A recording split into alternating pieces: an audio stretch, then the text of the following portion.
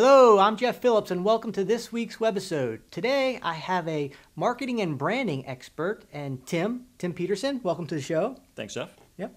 Why don't you explain to the viewers a little bit about yourself and what it is that you do? Great. Again, my name is Tim Peterson, and I have a company called Right Brain Branding, and we help companies develop their brand. And a brand is basically your company's story and what your company's about. Okay. So why is it so important for a company to have a brand? So a brand is really all about your company's, the mission of a company, the story of the company, the vision of a company. So it encompasses everything about it. So the personal and even the cultural side of a company and the visual as well. Okay. So let me throw it back at you. What's your favorite coffee shop? I would have to say Caribou Coffee. Great. Okay. So when I say Caribou Coffee, tell me, what do you think of? I think of a ski lodge, actually, especially in the wintertime. Excellent.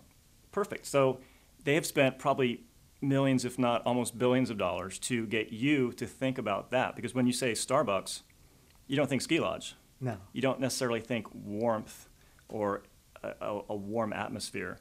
But Caribou, you do. So that's their brand. That's what they want you to know them as, and why you would go to Caribou over Starbucks.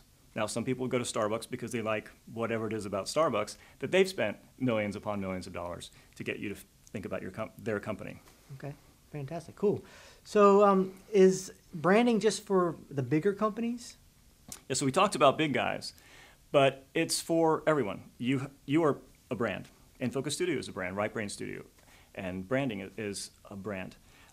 We ourselves are brands. So it's everything that you are with your company and all the people in your company. So it's the personalities, it's how people think about you, how people feel about you. And there's a little thought process with branding. The only time you actually own your brand is that first day when you create it and put it out there. After that, it's out there for the world to disseminate and create and fix in their head of what it is. So it's important for you to constantly be controlling that conversation or guiding that conversation about your brand and who you are. Okay. So is it expensive to come up with a brand? Obviously, you said these companies spent millions of dollars to create it, but since we're talking smaller businesses at this point, I mean, what does it take for a small business to create a brand? So what it is basically your story. So stories are huge in branding. People love stories.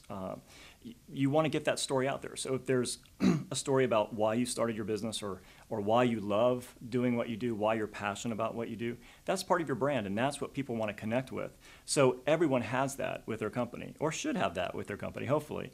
So that is all part of creating that brand for you and again, putting it out there for people to understand and to be able to resonate with. You want them to be able to have some kind of feeling about your company and get that personality feel from it. Okay. So how does all this play into the web? Well, whether we like it or not, we have global companies.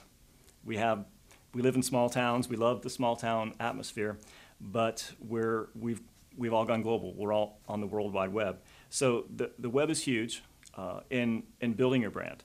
It's a lot of times the first thing or the second thing that people see about a company. So they might get a referral, they might meet somebody personally, and the first thing they're going to do is go to the web and look you up. So what you want to do is make sure, again, that you have that story on there, that you have the look and feel of your company.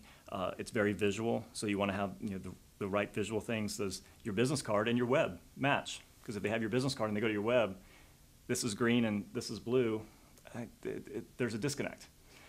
If they have a story of you being warm and friendly, and then you've got this cold, sterile website, you have a Starbucks website instead of a Caribou website where it's warm, there's a disconnect. So you want to make sure now that with the web and everything that's going on the web is really connecting to what your brand is, because it's out there all the time working for you. Wow. Well, very good information to kind of give us a kick in the butt to maybe get our brands if we don't have them.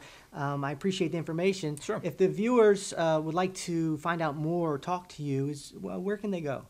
Our website, which we're actually redoing to better connect with our brand, is rightbrainbranding.com. And so feel free to peruse the information that we have there. Great. Well, thanks for coming in today. And for you, the viewers out there, I will have that website at the end of this video. Thanks, and we'll see you next time.